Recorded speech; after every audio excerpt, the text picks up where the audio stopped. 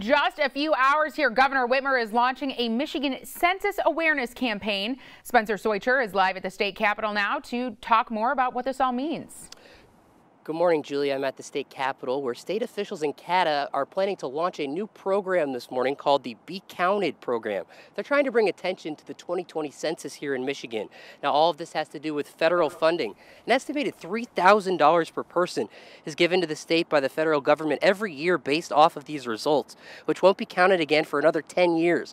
So they'll be putting out census awareness kits for state transportation agencies and showing off 2 new buses with a Be Counted wrap on them. Now, this morning's launch will be happening at the east entrance of the state capitol, which means they'll have a lane closed on Capitol Avenue from 9:30 this morning until noon. So if you take this route to work, be prepared for the closure over here, and you can be counted in the census by mail, over the phone, or online, but all of that data needs to be collected by April 1st. Live at the state capitol, I'm Spencer Soicher for Fox 47 News. All right, thank you, Spencer.